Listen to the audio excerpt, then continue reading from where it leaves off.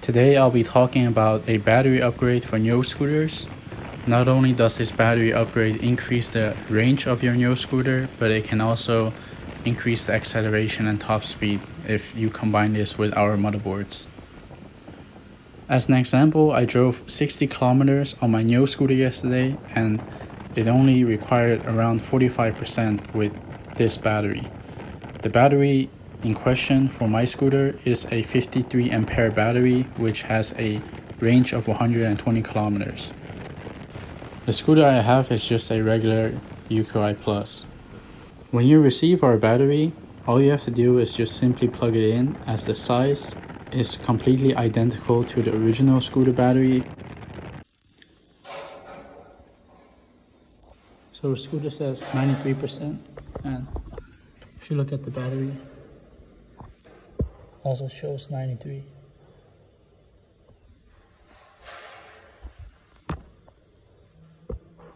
So it's interesting, you can see that if just the scooter is on by itself, it uses 0.3 amps for just the lights and stuff.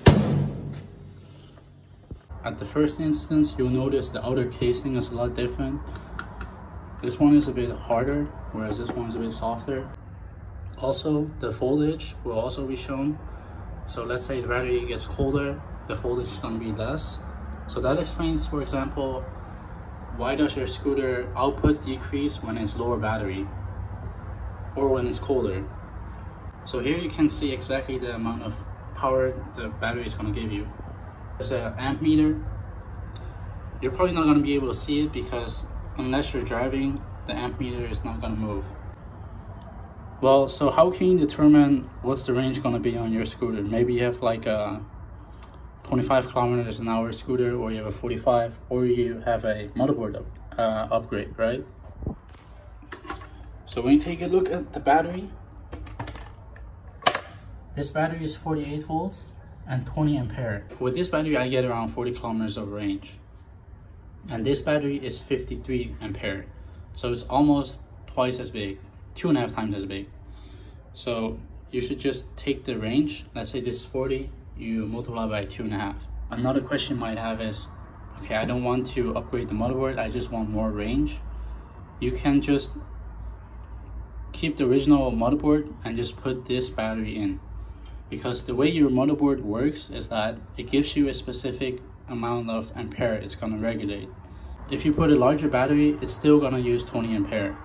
Because the ampere size is significantly bigger, with the original battery charger, it's probably going to take around 10 plus hours to charge if you're charging from zero. So that's why we also have a quick charger. With quick charger, it's 8 ampere, so it's going to charge twice as fast. With this charger, the charger doesn't really get that hot, and it's because it has a built-in fan function. So once you're charging, it will cool itself using the fan. If you are interested in any of the batteries, you can just visit our website at escootparts.com.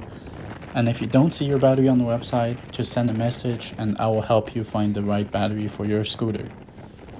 We are able to ship the batteries worldwide, and it should take around 1 to 3 weeks to arrive.